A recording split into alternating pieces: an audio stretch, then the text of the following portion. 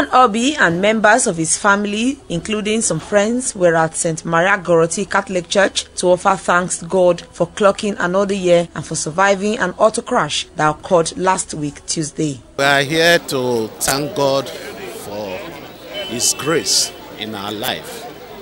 In fact, we cannot thank God enough. We thank God for everything, for His mercies, blessings and protection. We thank God. As a child of God, I very much appreciate this act of thanksgiving. It can never be enough to appreciate God for what He did for us on Tuesday. In a sermon, the parish priest of St. Maria Goroti, Very Reverend Father Ikpomosa Pama, said God delivered Chief Dan Orbih from the motor accident because he has been serving God faithfully. Our prayer is for you. Those who are against you are fewer than those who are for you. Through you, great things will happen in this city. Christ.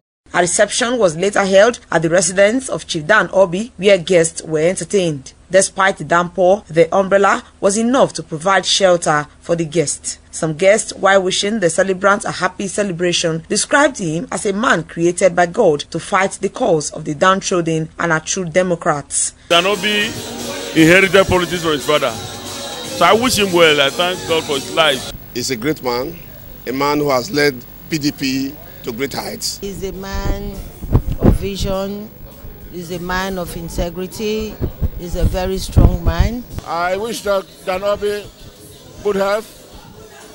I wish him long life. I wish him more successes.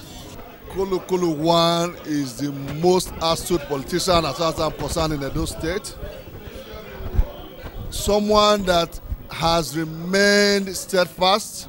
I wish him long, useful life. I wish him all the best that he wished for himself. We thank God for sparing his life and also thank God for the empowerment and wisdom which is given to PDP. I refer to him as the KK1 of the universe.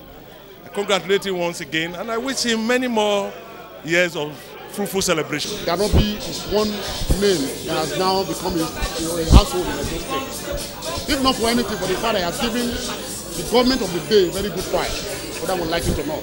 And so for that alone, we need to celebrate him. Dan Orbih is a gentleman. He still has a future in his hands. He has age on his side.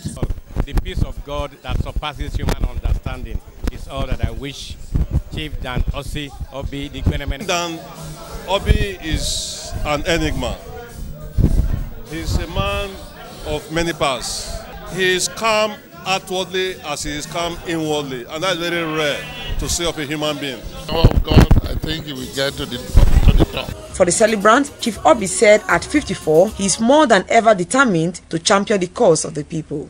I believe we have a responsibility to the people of this state to keep doing what we are doing and ensure better governance for the people of this state. Highlight of the celebration was the cutting of the birthday cake amidst cheers.